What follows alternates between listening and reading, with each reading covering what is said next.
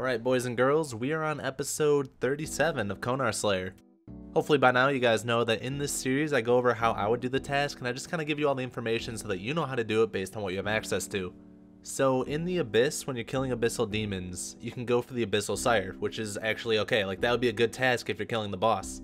On the series I just kind of want to kill the regular monsters and not bosses, so killing normal Abyssal Demons in the Abyss is really bad. There's actually a few reasons for that.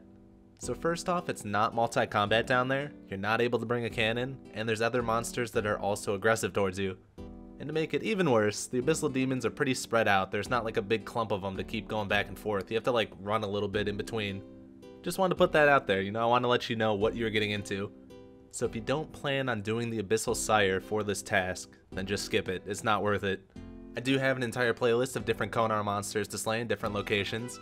So check that out if you're curious. I do have an Abyssal Demon one in the Slayer Tower, so that would be better if you just want to kill demons. The regular Abyssal Demons, that is. If you're absolutely sure you want to do this, then we're going to start. We're going to start right now. So whenever you're fighting Abyssal Demons, you generally want to go with melee as your attack style. It's not really possible to safe spot them because they can teleport you and they can teleport themselves around kind of randomly. Since my account has higher combat levels, I'm basically just going to take the best strength gear that I have access to on this one. I'll throw down a few options on screen and you can kind of pick whatever you'd want to.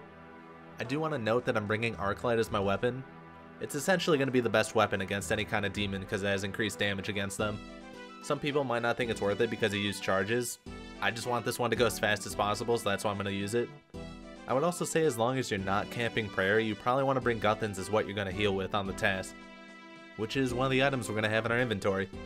I'm also going to bring some Divine Super Combat Potions. Again, I just want this to go as fast as possible, that's why I'm going to bring those. I'm also going to have a Ceridome and God Sword as my spec weapon. It's going to keep prayer up, going to heal me a little bit, it's going to be real nice for this. If you don't have one, the trusty Dragon Dagger will be more than okay. Although if you're going to bring Arclight, then you can just use that to special attack with, because that's also a very good special attack. Beyond that, we also have ourselves, like I said, the Guthans. I'm going to bring a Soul Bearer to remove some of the ensouled heads from my inventory. I don't think it's necessary. I mean, generally, I don't like to bring a Soul Bearer, but I just unlocked it actually, and I want to use it because it's the first time I have it. To help us get there, we're also going to have a Drayman Staff. That's actually the only way to get there. You have to have Fairy Rings unlocked to get to the Abyss.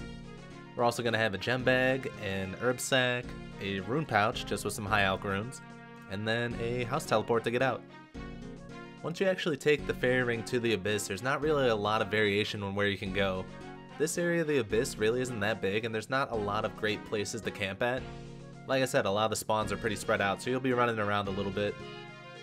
Okay, so I just landed inside the Abyss. You might notice the other monsters in here besides the Abyssal Demons. It really sucks because they're also aggressive towards you, and this is single combat, so if one of them tags you, it's just annoying to get away from them and then getting back on a regular Abyssal Demon. The only other thing I have to say is that Abyssal Demons do have a chance to summon a superior. If one of them spawns, you definitely want to pray melee while it's up because it can do a special attack where it attacks very rapidly and for accurate high damage. But that is pretty much it, so you know the drill. I will see you guys at the end of the montage for all the loot and the XP.